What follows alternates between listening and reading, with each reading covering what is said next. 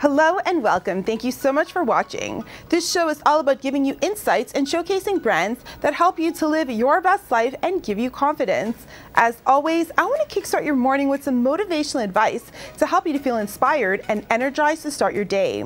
Today, I want to talk about the importance of being confident in who you are and what you bring to the table. We are all familiar with people who have it all, the personality, looks, and integrity. However, everyone but themselves see their own value and worth. One of the keys to success is being confident in who you are and owning it. Only when we can do this can we be true to ourselves and present our true authentic self to the world. So how do we build our confidence? Well, you first begin with loving yourself. What do you like about yourself? What are some qualities you possess which set you apart from everyone else? Are you kind, hardworking, loyal, creative? When you begin to recognize these qualities, we begin to value and understand what we bring to the table in our relationships and careers. The world is filled with opinions of who we should be, what we should look like, and what we should do with our lives. When we begin to mute the voices of others and instead follow our hearts confidently, that is where the magic begins and true growth takes place. Remember, true confidence comes from owning who you are and being confident in your own skin. As the saying goes, no one is you, and that is your power. Stay tuned. Coming up after the break. You were a contestant on Listen to Your Heart. What made you want to find love in such an unconventional way? I just want to find love in general. So when they asked me, you know, do you want to come on the show and do you have to be single because it's going to be a dating show, blah, blah, blah, I was like, yeah, count me in. It wasn't really, the music part was kind of just like a plus for me. I was like, okay, cool, like that's going to be awesome too. But what really like intrigued me was like finding love, and I'm a sucker for a good romantic story. What does luxury mean to you? Luxury. In India, I discovered that true luxury isn't something you buy off a shelf. True luxury is a feeling that you are the Maharani of your world. And it can be all designed around you.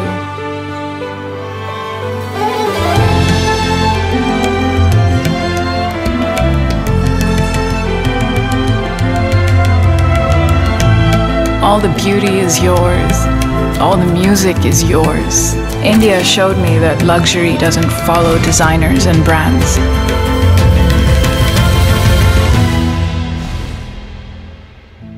True luxury follows its own heart. Incredible India.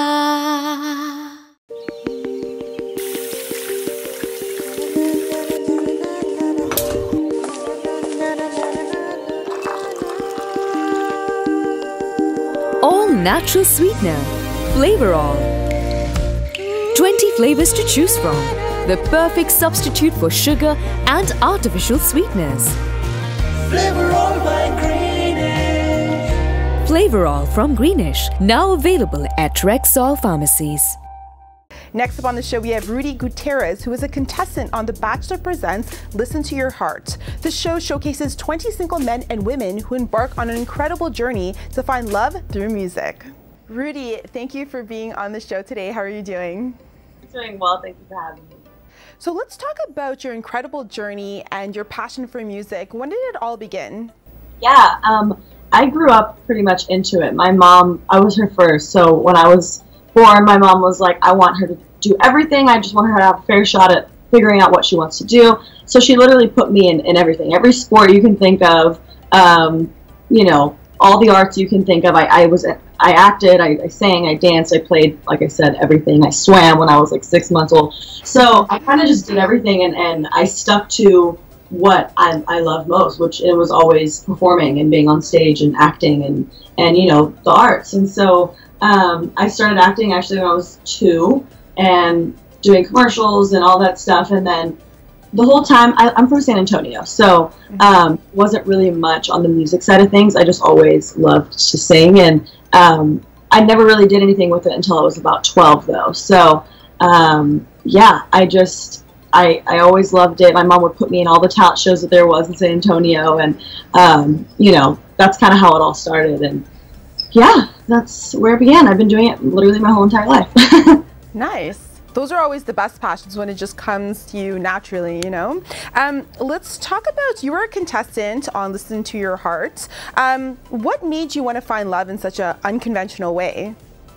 I just want to find love in general. So when they asked me, you know, do you want to come on the show and you have to be single because it's going to be a dating show, blah, blah, blah, I was like, yeah, count me in.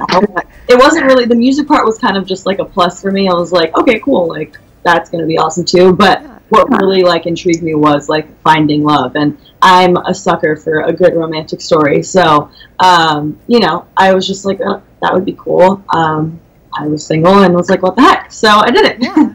Yeah, and what was your experience like on the show? Were you nervous? Because I feel like something like that would be pretty nerve-wracking, because you're singing, you're also finding love at the same time. So what was your experience like? Yeah, it was absolutely insane. The good thing was that we didn't really worry about the music aspect of it until a few weeks into it, after we were just dating the people and getting to know everyone. But it was, having to sing with someone else, which I'd never done before, was very, very intimidating for me, just because you know, it's enough singing in front of, on national television, in front of, by yourself, right? So imagine having to put another person in there that you've never met, you just, you know, met them a week ago or whatever, and you have to worry about their performance also, because he could mess me up, I could mess him up, you know.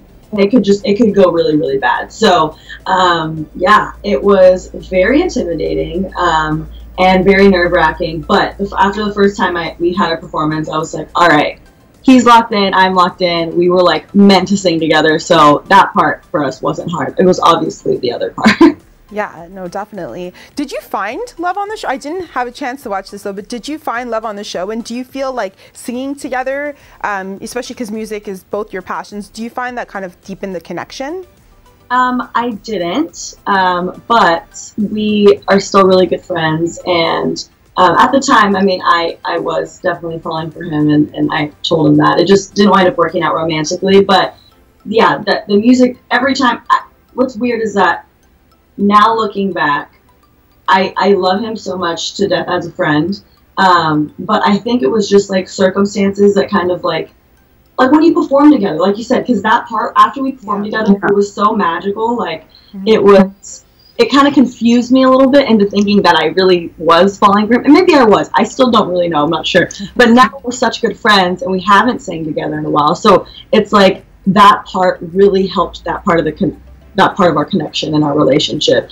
And since we haven't had that, we've just turned into like the best of friends. But like, he's actually coming back to LA soon, and we're gonna sing together. So I'm like, let's see if those sparks come again. I hope not, because then that would just make things confusing. But no, it definitely, when you have that chemistry with someone on stage, it's hard not to like them off stage. You know what I mean? Yeah, I was just gonna say, maybe to rekindle the spark, you guys need to sing together. But you guys are gonna be singing together soon, so that's great. Yes. For those people that don't know, walk us through the whole process, what the show is and how it works. Yeah, so basically, like I said, you get there to the house, and there's 20 single musicians, right? And you don't know anyone. You just walk into a house filled with strangers, and you kind of, we really didn't know what was going on. Like, we were kind of waiting for Chris Harrison the first day to come and tell us what was going on. So we kind of just were there mingling with everyone. And then, you know, for the first, like I said, week or two, it was just about finding your person. They didn't want to get into the music aspect of it because it was a show about love. So you wanted to, you know, love and music. So they wanted us to form connections without really knowing anything about the music side of that person, which was another scary thing, because I was like, I don't know if Matt sounds good, like, oh my gosh, I like this guy in the house, he could be the worst singer, but whatever, we're gonna go with it. And yeah, then after that, after you're paired and some people are eliminated and people aren't chosen and whatnot, you then go on to the singing aspect of the show, which is doing competitions, competing against the other couples, and you're kind of locked into that couple now. So yeah, that's pretty much it, and you just compete until the very end. And you said you didn't watch the show. Me and Matt, we made it to the finals, and then we wound up actually leaving before we could compete. because he just felt like he couldn't do it. He was like, these other couples are like in love with each other, and he wasn't there, and it was like this big mess. And I was very ready to compete and you know, do it with him, and he was just like, I can't do it, so he left. But yeah, that's the premise of the show. That's what happened on my part. Would you ever go on another reality TV series? Actually, we had someone last week who was from another reality show. It's Too Hot to Handle on Netflix. His name was Harry, and I was just telling him, I feel like finding love on a reality show, are you aware of the cameras? Is it nerve-wracking, or like, are you able to really be present? It definitely takes a certain type of person. I mean, it's not like you have to be ready to just ignore all of that. It is a lot. I mean, especially if you're not, like I said, I've grown up in front of a camera. I've grown up, you know, doing things. So the camera doesn't freak me out. But if you're just kind of like not in this industry at all, and you're then thrown into a place with 20 cameras watching your every move, like, it's a little weird. No, for sure. It's funny because for me, like, I'm in this industry, I'm on TV, and yet I don't know, I feel like I would be a little bit conscious of the cameras, but you never know, I guess, until you're in that situation. So what did you learn from this whole experience about like who you are as a person and what you want from love? Yeah, good question. I just learned that I need someone who's just, well, first thing would be emotionally available, because I tend to always go for men that are just not ready to be committed to anything. But no, for me, just someone that can, I'm a very out there person. I'm loud, I can be obnoxious, I say what's on my mind. I need someone to be able to like hang with that and not be scared of me. I feel like as women, you know, people tend to be a little intimidated by women that are strong and know what they want and say what's on their mind. And, you know, that's been an issue for me, is I feel like I date guys that don't like that. So I need to find someone that can hang with me there and appreciates that and supports that and loves that side of me. I think that's the biggest thing, and that I've learned recently, and especially coming off the show. And is just not scared to just try and just go for it. And if we're gonna try, then let's fucking go for it and let's do it. So yeah. That's what I learned. Yeah, and I know this is part of the Bachelorette whole series. Would you ever go on The Bachelor, since you are looking for love? Yeah, I definitely would. I mean, I'm definitely not opposed to going on another show. I had a great time. As many people, like, I know it seems like my experience towards the end was a little rough, but the whole thing in a whole was just amazing and super fun, and I made so many good friends, so many amazing memories. Like, I wouldn't not ever say I would not do that again. Of course I would do it again in a heartbeat. It was super fun. Yeah. And what is the best relationship advice that someone ever gave you? Best relationship advice, or that you can even give our audience, because I'm sure there are a lot of people looking for love out there.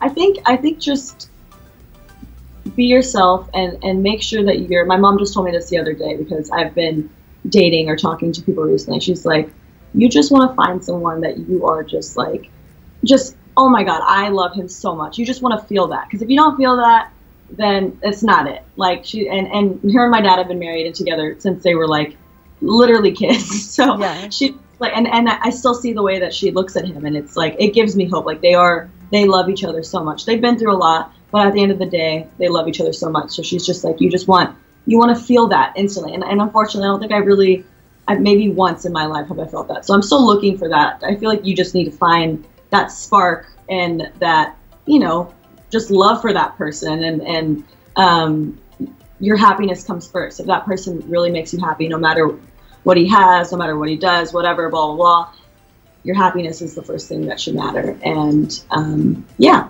so that's about it.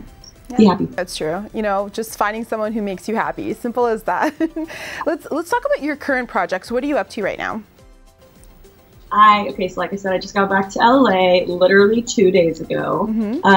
I am in sessions. I'm already writing. I was in studio till like 2 a.m. yesterday. So just getting more music out, working, just doing the constant hustle of writing and trying to find the next single that I'm going to release. And I have so many songs that I've written during quarantine. So just kind of getting that all, you know, together and then figuring out from there which one I want to release to people next.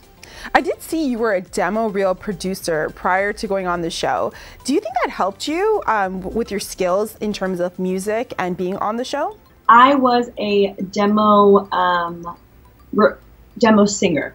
So demo singer, interesting. Okay. So the people that I worked for, they're in animation, and they do things for like Lionsgate and DreamWorks, and they bring me in to sing, to demo the songs for like Katy Perry or Selena Gomez, like the big stars. So that gave me a lot of practice in learning how to be a better singer. But yeah, not the demo. Probably would have helped though. And what inspires your music? Do you write your own music? And you know, what inspires that creativity? Anything really. I hear this question a lot, and I'm looking outside my window right now and I see the beautiful like palm trees and hills, and I think just I could write a song right now just looking at it and thinking about how beautiful it was. I had a dream that I woke up to, and I want to write about that. So literally anything inspires me. Colors, books, movies, people, situations. I'm never not inspired. So yeah, everything. Yeah, that's great. Where can people connect with you on social media as well as find your music online? Yeah, just my Instagram. It's just Rudi, which is actually right there. Thank you guys. But yeah, just go on my Instagram. I have all my links on there. I'm on that platform more than any other one. So I usually just have all my links in my bio, and that easy. Yeah. All right, awesome. Well, thank you so much, Rudi, for being on the show today, and congratulations on all your success, and we hope to see you soon. Yes, thank you so much for having me. Take care. All right, bye. Okay. Tag TV is available on Roku, Amazon Fire TV, Apple and Android TVs, as well as on Apple and Android phones. Watch us live through YouTube and Facebook.